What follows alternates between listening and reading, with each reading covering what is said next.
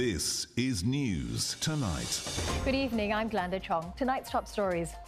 Singapore has reported its highest number of locally transmitted COVID-19 infections in around 5 weeks. 8 bus interchanges have been identified as clusters.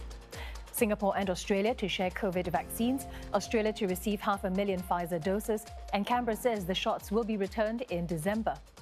The Taliban declares victory and is now in charge of Afghanistan after the last US troops leave the country, marking the end of a 20-year war.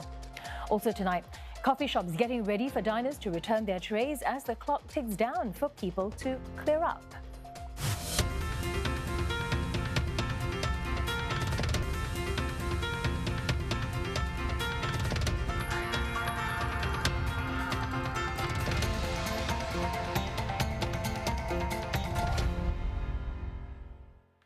Singapore has reported the highest number of locally transmitted COVID-19 infections in around 5 weeks. That's when the country first came out of the phase 2 heightened alert. Of the 156 today, 79 are unlinked. Now, of the 77 linked cases, 48 were already under quarantine, while 29 were detected through surveillance. There are 2 seniors above 70 years old who are not fully vaccinated and are at risk of serious illness.